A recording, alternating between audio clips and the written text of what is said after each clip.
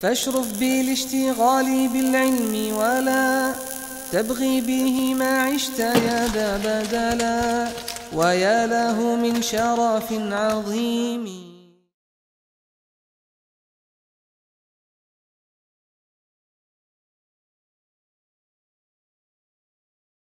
الحمد لله رب العالمين، له الحمد الحسن والثناء الجميل، وأشهد أن لا إله إلا الله وحده لا شريك له يقول الحق وهو يهدي السبيل، وأشهد أن سيدنا ونبينا محمد صلى الله عليه وعلى آله وأصحابه والتابعين لهم بإحسان إلى يوم الدين. أما بعد.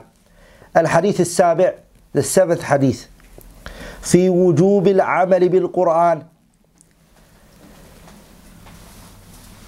The obligation of implementing the Quran, or that it's obligatory to implement the Quran. So this hadith is going to be talking about that it is obligatory to implement the Quran.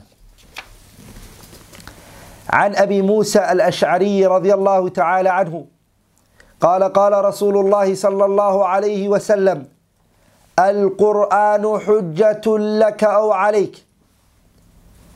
رواه مسلم.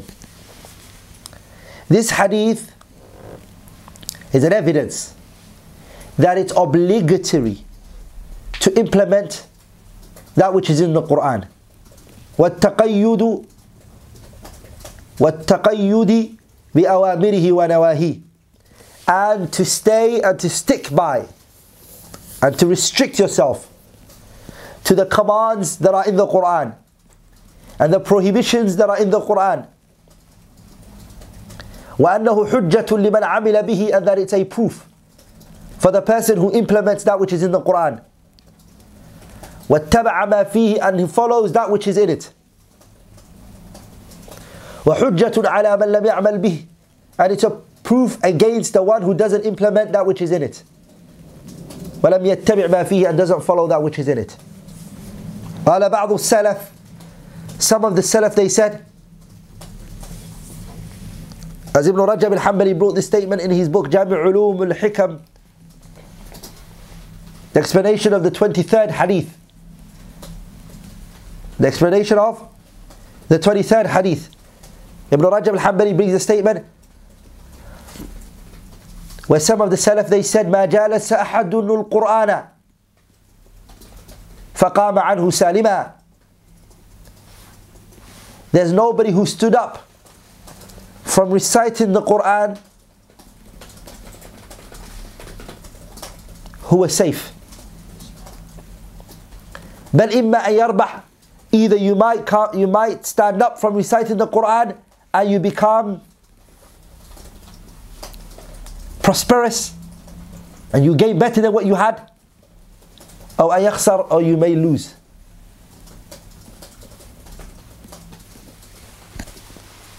ثم تلا قوله تعالى, and they recited the verse of Allah, وَنُنَزِّلُ مِنَ الْقُرْآنِ مَا هُوَ شِفَاءٌ وَرَحْمَةٌ لِلْمُؤْمِنِينَ وَلَا يَزِيدُ الظَّالِمِينَ إِلَّا خَسَارًا. Allah subhanahu wa ta'ala, He sent the Quran. وَنُنَزِّلُ, we sent down, مِنَ الْقُرْآنِ, this min is not tab'idiyya, it's bayanu jinsin, as Ibn Qayyim mentions in his kitab Ad-Da' wad-Dawa. وَنُنَزِّلُ, we sent down, مِنَ الْقُرْآنِ, أي الْقُرْآنِ, the Quran, we sent down the Quran, مَا هُوَ شِفَاءٌ وَرَحْمَةٌ لِلْمُؤْمِنِينَ, that which is a cure for the believers. وَلَا يَزِيدُ الظَّالِمِينَ إِلَّا خَسَارًا, but the disbelievers, the transgressors, the criminals, they don't gain from the Quran except loss. So if you, the Salaf, they're trying to say here is, there is nobody who sits down to read the Quran who is not going to gain more than what they had. Either you're going to lose or you're going to get better than what you had. You won't be as you were when you first read it.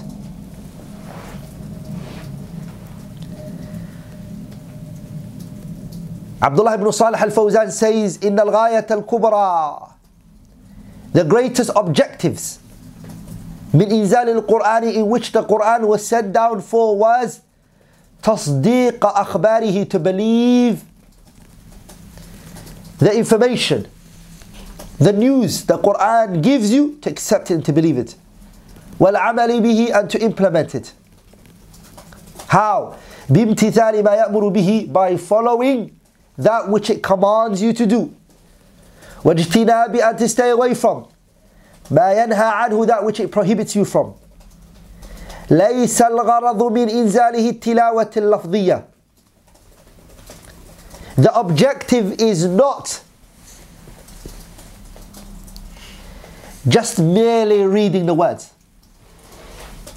The objective is not just merely reading the words.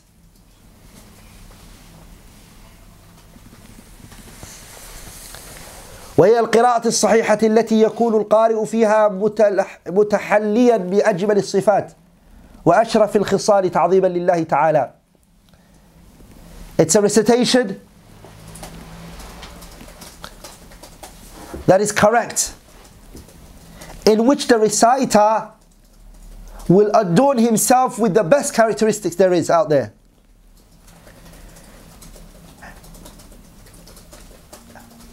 And have with him وَأَشْرَفِ الْخِصَالِ, the best of characteristics. Why? تَعْظِيمًا لِلَّهِ تَعَالَى, to honor Allah تبارك وتعالى. وَتَأَدُّبًا مَعَ كَلَامِهِ, and to have good manners with the words of Allah تبارك وتعالى. فإن هذا وإن كان مطلوبا, even though reciting the Quran very well, beautifully being read, coming with good characteristics whilst reading it, all of those, even that though all of that is good. لكن but هناك تلاوة حكمية عليها مدار سعادة العبد وفلاحه. The recitation, there is another type, which is the ruling based recitation, not the mere word recitation, which your happiness is connected to this one, which is the recitation which the rulings is taken into implementation. مدار سعادة العبد وفلاحه. Your happiness, your success revolves around this. إنها اتباع القرآن, is to follow the Quran. Shaykh al-Islam ibn Taymiyyah, he said, أن لفظ التلاوة, when the word tilawa, that word tilawa, when it is إذا أطلق, when it's unrestrictedly said, إذا أطلق, if it's said unrestrictedly, في مثل قوله تعالى, like in the statement of Allah, for instance, الذين آتيناهم الكتاب, the ones who recite the Quran, الذين آتيناهم الكتاب يتلونه, الذين, the ones, آتيناهم الكتاب, sorry, the ones we gave them the book, يتلونه, they recite the book, حق تلاوته, the way it deserves for it to be read.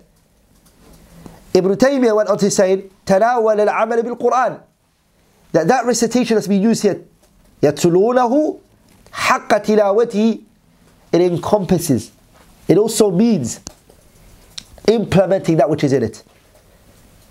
As there are some tafsir, كما فسره بذلك الصحابة والتابعون رضي الله تعالى عنهم.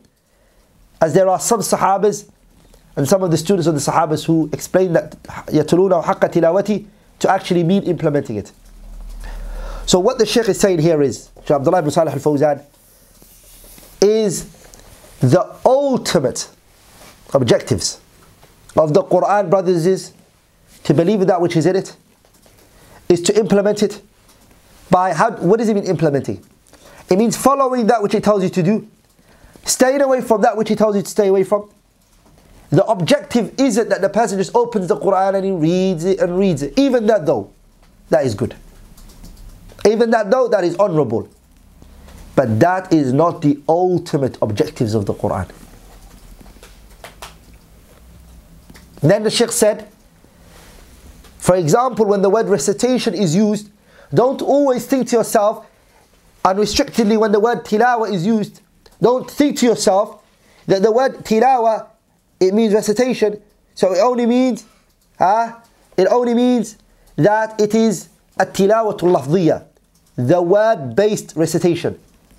But no, there's something called tilawa hukmiyah, implementation-based recitation, where the person his body is reciting on his limbs. By implementing this act, you're reciting it on your limbs. And that second one is the ultimate objectives. Abdullah ibn Mas'ud radiyallahu ta'ala anhu, he said, وَالَّذِي نَفْسِي بِيَدِهِ, I swear by the Lord, in which my soul is in his hand. In the haqqa tilawatihi, he's talking about the ayah that I read, Surah Al-Baqarah, ayah 121. Abdullah ibn Mas'ud said, I swear by the Lord, in which my soul is in his hand. In the haqqa tilawatihi, to truly recite it means أَن يُحِلَّ حَلَالَهُ, that you make the halal that's in the Quran halal for yourself. If Allah makes something halal, you live by it as though it's halal. وَيُحَرِّمَ حَرَامَهُ, and anything which Allah tabarak wa ta'ala makes haram, you also consider it haram and you stay away from it. وَيَقْرَأُهُ, and that the person recites it كَمَا أَنزَلَهُ اللَّهُ, the way Allah sent it down.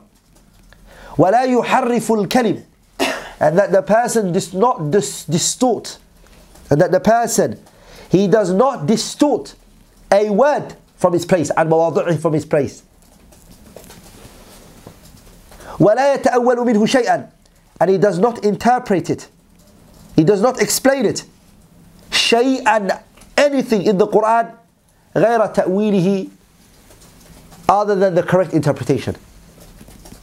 Mujahid ibn Jabr, what did he say about the ayah? يَتْلُونَهُ حَقَّ تِلَاوَتِهِ. Mujahid ibn Jabr, rahimahullah, he said, يَتْلُونَهُ, they recite it, حَقَّ تِلَاوَتِهِ, he said it means يَتَّبِعُونَهُ حَقَّ اتِّبَاعِهِ, they follow it the way it deserves to be followed. Abdullah ibn Mas'ud's statement we have, Mujahid's statement we have. Then Abdullah ibn Salih al-Fawzan said, وَعَلَى هَذَا دَرَجَ السَّلَفُ, and according to that the Salaf, they stood. وَعَلَى هَذَا دَرَجَ السَّلَفُ الصَّالِحُ مِنْ هَذِهِ الْأُمَّةِ, the Salaf of this Ummah, they tread on that path, they took that road.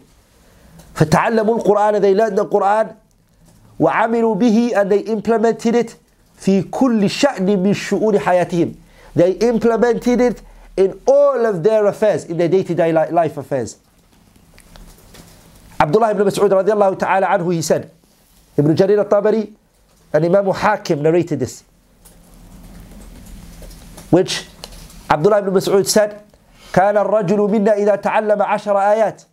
Abdullah ibn Mas'ud said that any one of us who learned 10 verses, لَا يُجَاوِزُهُنَّ, will never go forward.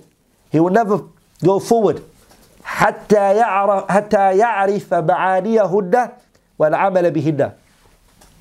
He wouldn't go forward, he wouldn't proceed until he knew the meaning that was in it and he implemented those 10 verses.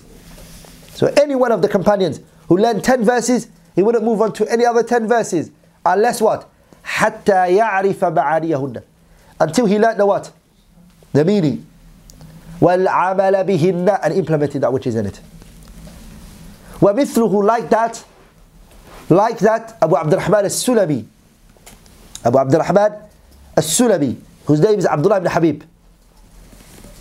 Abdullah ibn Habib. ومن كبار التابعين. He also said the same as what Abdullah ibn Mas'ud said. Rather, he said, Abu AbdulRahman al-Sulami said, that the ones who taught us the Qur'an, they told us. And he's referring to Abdullah ibn Mas'ud, Uthman ibn Affan and others. His statement, you can find it in Musannaf ibn Abi Shaybah. Ibn Jarir al-Tabari also brings it. And Ahmad Shakir, the great muhaqqiq and muhaddith, he said, هذا إسناد صحيح متصل. He said that the chain of narration of Abu AbdulRahman al-Sulami is an authentic, correct, transmitted narration. فعلى القارئ القرآن, then it's upon the one who's reading the Quran, the reciter of the Quran. وحامله, and the one that's carrying the Quran, who's memorized the Quran. أن يتقي الله في نفسه, fear Allah in yourself. وأن يخلص في قراءته, and to be sincere in the recitation of the Quran. وَيَعْمَلَ بِهِ, and you implement that which is in the Quran. وَأَنْ يَحْذَرَ, and that you stay away from مِن مُخَالَفَةِ الْقُرْآنِ, in opposing the Quran. وَالْإِعْرَاضِ عَنْ أَحْكَامِهِ, and to also stay away from opposing the rules that are in the Quran. وَآدَابِهِ, and the manners that are in the Quran. لِأَلَّا يَلْحَقُهُ مِنَ الذَّمِّ مَا لَحِقَ الْيَهُودُ الَّذِينَ قَالَ اللَّهُ فِيهِمْ. So it doesn't happen to you, or it doesn't occur to you, the rebuke in which Allah rebuked the Jews. Allah said about them, مَثَلُ الَّذِينَ حُمِّلُوا التَّوْرَاةَ ثُمَّ لَمْ يَحْمِلُوهَا كَمَثَلِ الْحِمَارِ يَحْمِلُ أَسْفَارًا. Allah subhanahu wa ta'ala, He likened them to what? To a donkey. A donkey who's carrying books, scrolls. What does he know about what he's carrying? The one who's memorized the Quran, who's not implementing that which is in it, then he's going to become what? كَمَثَلِ الْحِمَارِ يَحْمِلُ أَسْفَارًا. And sadly, nowadays we find those who are called huffaz on YouTube, social media, Facebook, Twitter, they're called huffaz. The Quran, they understood it to be just mere recitation. He's a celebrity. He does songs, he listens to music, he smokes. Yeah. مع ذلك he's what? He's called a hafiz, he's qari. صحيح? You say qari, who memorizes the Quran, there's no beard, he won't let his beard grow. He'll shave his beard. And he's called a qari. La. The qari who's carrying the Quran, he has to come with sincerity and he has to implement that which is in the Quran. And he has to stay away from opposing the Quran. Because the Quran said to you, وَمَا آتَاكُمُ الرَّسُولُ فَخُذُوهُ وَمَا نَهَاكُمْ عَنْهُ فَانْتَهُوا. Whatever the Prophet ﷺ gives you, take it from him. And anything that he prohibits from you, stay away from it. The Prophet ﷺ brought to you this ruling, which is to let your beard grow. Allah subhanahu wa ta'ala also says, فَلْيَحْذَرِ الَّذِينَ يُخَالِفُونَ عَنْ أَمْرِهِ أَن تُصِيبَهُمْ فِتْنَةٌ أَوْ يُصِيبَهُمْ عَذَابٌ أَلِيمٌ. وَمَا كَانَ لِمُؤْمِنٍ وَلَا مُؤْمِنَةٍ إِذَا قَضَى اللَّهُ وَرَسُولُهُ أَمْرًا أَن يَكُونَ لَهُمُ الْخِيَرَةُ مِنْ أَمْرِهِمْ. And the Prophet himself said, إِنِّي أُوتِيتُ الْقُرْآنَ وَمِثْلَهُ مَعَهُ. I, Muhammad sallallahu alayhi wa sallam, was given the Quran and the likes of the Quran, which is the Sunnah. The Prophet saying this. I have been given the Quran and I've also been given the likes of the Quran, which is the Sunnah. So the Sunnah is also a revelation. وَفَسُنَّةُ النَّبِيِّ وَحْيٌ ثَانٍ عَلَيْهِ مَا قَدْ أُطْلِقَ الْوَحْيَانِ. The Sunnah is the second form of revelation. It's the second form of revelation because the Prophet said, or Allah said about the Prophet, وَمَا يَنْطِقُ عَنِ الْهَوَىٰ إِنْ هُوَ إِلَّا وَحْيٌ يُوحَىٰ. The Prophet does not speak from his own whims and desires. Everything he says is a revelation. Alayhi salatu wassalam. So, the one who's memorized the Quran, who's not following the Prophet ﷺ, then there's a deficiency on his side. And this hadith does not involve him. Because the hadith, here we have, hadith Abi Musa al-Ash'ari, that the Quran is what? Al-Quranu hujjatul lak. Oh, alayk. This Quran has become a hujjah against you now. It's a proof that stands against you. Because you have not implemented it as you should have. Because what was their job? الَّذِينَ آتَيْنَاهُمُ الْكِتَابَ. The ones we gave him the Quran, what did they do? يَتْلُونَهُ حَقَّ تِلَاوَتِهِ. They recite it the way it deserves to be recited. And we said the recitation is two types. Tilawa lafdiyya and tilawa hukmiyya. So if you think to yourself that the only one that's needed from you is to only recite it properly, there's a deficiency on your side. Because we said the ghayatul uzma, the greatest objectives of the Quran is what? An implementation. And we brought the statement of who? Abdullah ibn Mas'ud radiyallahu ta'ala anhu, which is in Tafsir ibn Jarir al-Tabari. Yeah? And also Tafsir ibn Kathir, and also Ibn Taymiyyah brings in his Majmu' al-Fatawa. We also brought the statement of Mujahid ibn Jabr, يَتْلُونَهُ حَقَّ تِلَاوَتِهِ. When he said, rahimahullah, we also brought the statement of Abdullah ibn Mas'ud again, in that which he said that we never used to learn. We never used to what? كَانَ الرَّجُلُ مِنَّا إِذَا تَعَلَّمَ عَشْرَ آيَاتٍ. That one of us, if he memorized 10 verses, لَمْ يُجَاوِزُهُنَّ, will never go by. He would never carry on. Unless what? حَتَّى يَعْرِفَ مَعَانِيَهُنَّ. He would ask every verse, what does this mean? What is meant by it? Once he has learnt the meaning in it, then and only then, and also implemented it. وَالْعَمَلُ بِهِنَّ. And he implemented it, only then would he move on. So this concept that Fulan is a qari, he's a qari, and he doesn't know what the Quran means. This is deficient in the meaning of the word qari. The salaf, they didn't know that as a qari. The salaf, they knew a qari as what? A person who had qawlan wa amalan wa i'tiqada. اللهم ارزقنا تلاوة كتابك على الوجه الذي يرضيك عنا واجعلنا يا إلهنا ممن يحل حلاله ويحرم حرامه ويعمل بمحكمه ويؤمن بمتشابهه ويتلوه حق تلاوته واغفر لنا ولوالدينا ولجميع المسلمين سبحانك اللهم بحمدك أشهد أن لا إله إلا الله أستغفرك وأتوب إليه.